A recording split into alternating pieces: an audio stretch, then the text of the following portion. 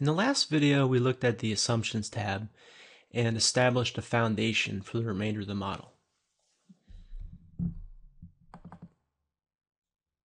And in this video, we'll look at the Revenue and Expense Driver tabs, which are colored in the blue here. But before we start, I want to make a couple changes to the Assumptions tab. So first off, we said that the cost of living increase was 3%, and I accidentally put 5% for the part-time staff. So let me go ahead and change that.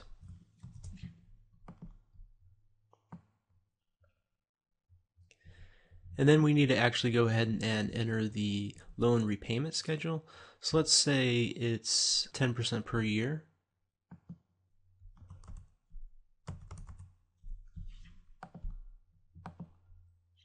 Bring this over. So that's 30,000. And drag that over. All right. So let's go ahead and start with the revenue tab here. And we don't need to add any additional data to this tab, as all the calculations are automatically pulled from the Assumptions tab. The data is summarized so you can easily analyze the total revenues as well as the total renewals, new subscribers, and lost subscribers. And next we have tabs for the full and part-time employees. And again, most of the data is pulled from the Assumptions tab. However, we do need to enter data for the total number of employees and their wages, bonuses, and annual raises. And just remember, we already took into account the cost of living increase. Okay, so for full-time employees, we probably need, let's say, 2 engineers.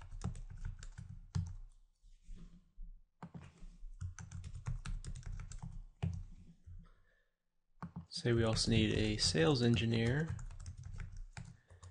and a marketing director. And then for general and administrative, we will need an office manager. And then also an owner, which is you. So let me go ahead and put that down.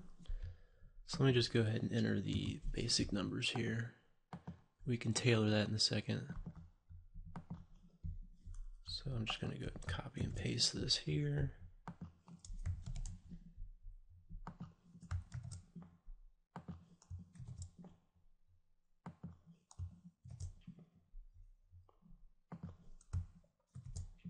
So after the first year, we can probably get rid of the office manager to help save money. So I'm going to change that to 0. However, after the third year, we should ramp up our sales and engineering teams. So I'm going to go ahead and jump that up to 3, and then 2 more employees here. And then as far as the sales engineer, go ahead and bump that up to 2. So next, let's go ahead and enter the wages, bonuses, and annual raises. So wages will stay the same over the 5 years. So let's say 75,000.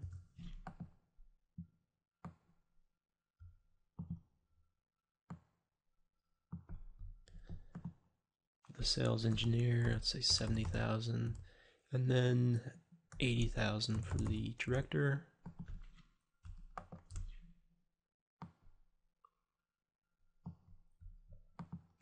Just say 50,000 for the office manager, and 90,000 for you.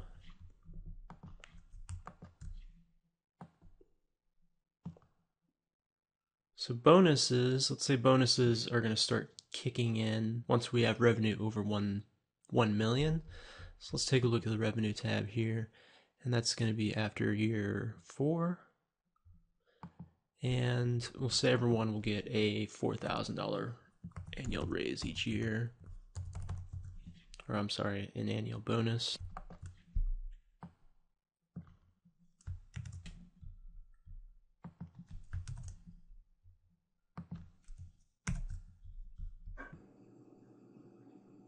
And then everyone will get a $5,000 annual raise each year.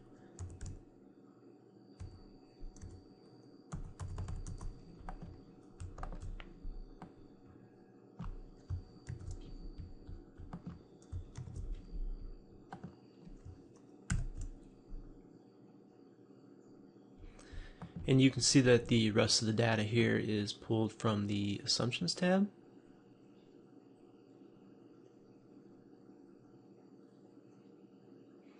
And so I'm going to go ahead and pause the video now and enter the data for the part-time employees. And as you can tell, this tab is set up the exact same as the full-time employee tab.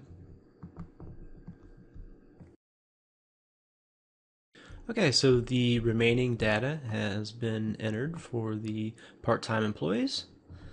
And let's go ahead and move on to the funding tab. And so when you get to this tab, the first thing that you actually may notice is there could be some calculation errors down here, and that's due to some circular reference issues. And if that's the case, you want to go ahead and press Control O on your keyboard, and that will manually calculate the interest rate, which will fill in the remaining values and fix all the errors. So everything is correct right now. So go ahead and move on to the Expenses tab. All this information is pretty straightforward. We have the direct expenses here, these some fixed costs, and some variable costs, and then we also have most of the operating expenses here are going to be fixed costs. And again, for time's sake, I'm going to go ahead and pause the video and enter this data. Alright, so now I got all that data entered. So now if you take a look at the graph here, we can see the revenue versus expenses, and there's already cause for concern. As you can see, the expenses are higher than the revenue. But let's go ahead and move on and see what the final bottom line is before changing any of our assumptions. So the next tab we have capital expenditures.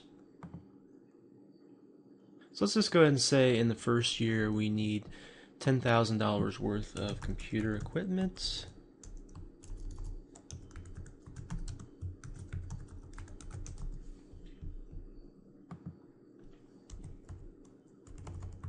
It's 2013, which will depreciate over 5 years. And then in 2016, we're going to purchase another $10,000 worth of computer equipment.